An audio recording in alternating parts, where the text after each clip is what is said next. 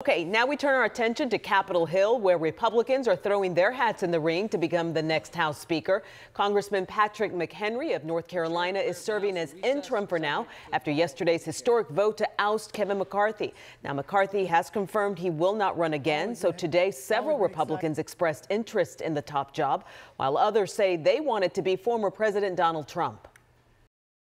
A lot of people have been calling me about Speaker. All I can say is we'll do whatever's best for the country and for the Republican Party. According to the interim speaker, the House Republican Conference will hold a candidates forum and try to elect a new speaker next week.